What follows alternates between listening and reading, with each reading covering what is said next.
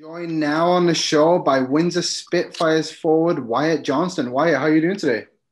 I'm doing well. How are you? I'm doing good. Thanks for joining me. It's been an interesting year for you. You typically would be playing hockey all year long, obviously with COVID and all that kind of stuff. That didn't happen unfortunately in Ontario. How did you kind of handle that situation of not being able to get on the ice with the Spitfires and play? Yeah, it was definitely pretty frustrating. Especially being in my draft year this year.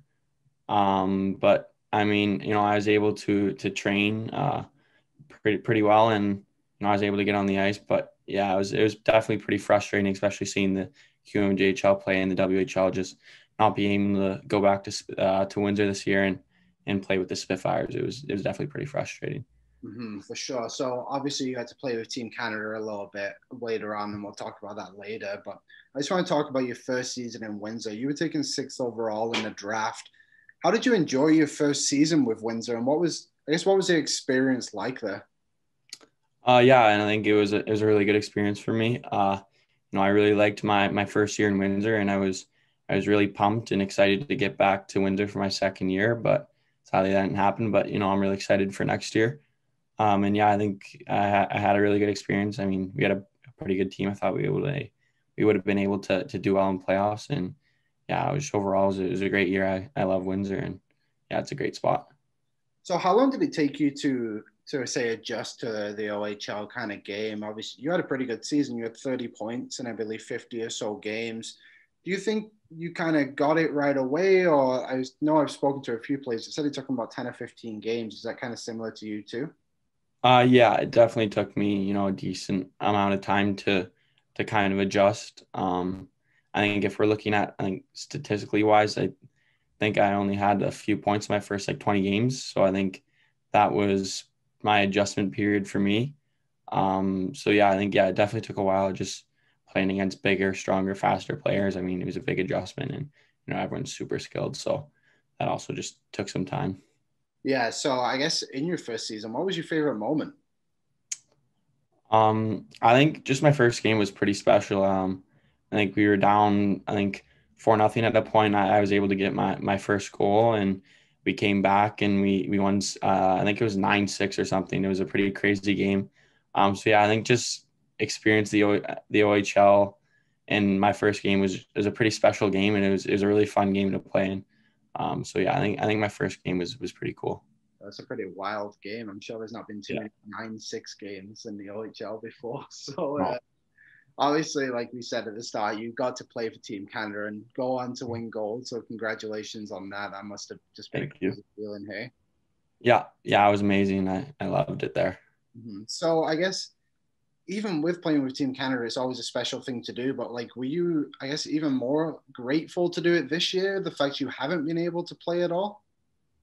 Yeah, that was, I think I was pretty lucky, having a chance to play for Canada, because if I didn't have that opportunity, I wouldn't have been playing any, real games for, I don't think it would have been 18 months until I guess next year.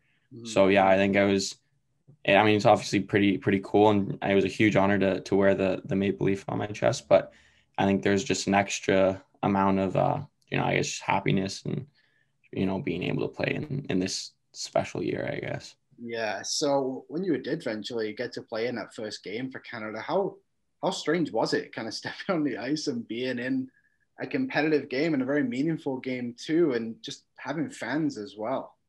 Yeah, I mean, it was, yeah, I think I was pretty nervous. It felt weird. I mean, I hadn't played a real game, so I wasn't really used to it. And I think it was also taken into a fact that it was against Finland, and they're a really strong team. I mean, that was exhibition, and also the stands were full with scouts, just to add a little bit more of I don't know, pressure, I guess. So yeah, it was a pretty special game. And it was pretty cool for that to be the first one. So this was your second time playing for Team Canada. You played at the U17s as well.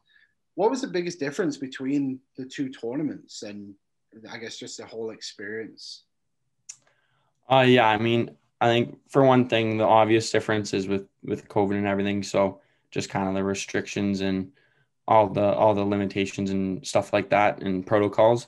But other than that, I think Internationally, I think the the competition was probably, I guess, pretty similar because I think for the most part the teams were pretty similar, but I guess Canada was maybe a little bit stronger because we were able to combine all of the three teams.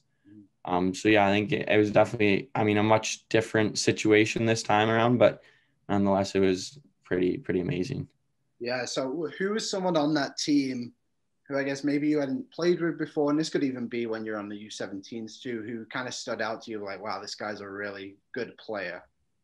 I'm sure most guys were, of course. Yeah, yeah. I mean, everyone on the team's pretty an unbelievable player. Um, because Canada's pretty deep with talent. But I think one guy, I think just Connor Bedard, being able to see him play, and I think a lot of us were kind of not too sure of what he'd be like, being a 15-year-old, but I think he's definitely a really special player, and he played a really big part in our team, and being I think 2 years younger than most of the guys.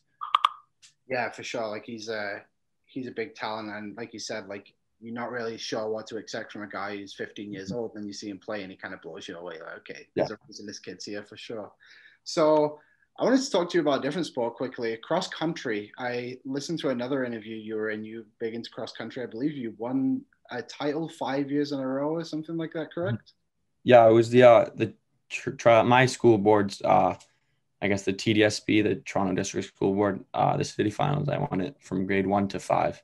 So how important do you think it is as a hockey player to play two sports? And do you think that helps you a lot in your hockey development too? I'm sure with cross country, like your endurance is a big thing, and with hockey, that's also very handy to have too. Yeah, I think playing another sport, especially growing up, is pretty huge.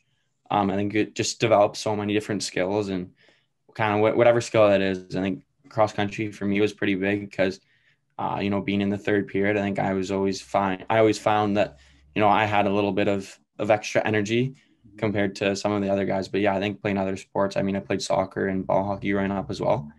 So yeah, I think playing other sports is very important to just kind of developing as an athlete, and then that also translate to on the ice.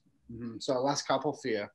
Who's someone you've played with, and it doesn't necessarily have to be someone that you're a close friend with, but someone you just had really good chemistry with? Who's that player you kind of think every time you play with, it just kind of clicks right away?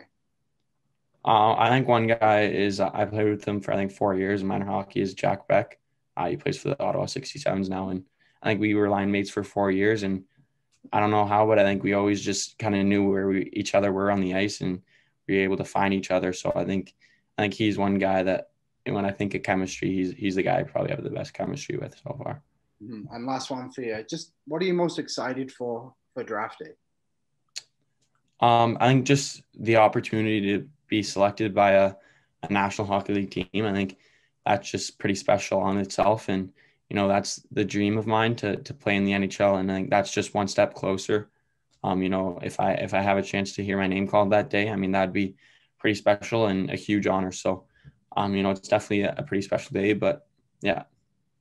Well, thanks a lot, Wyatt, for joining me today, and best of luck with the draft coming up. Thank you. I appreciate it.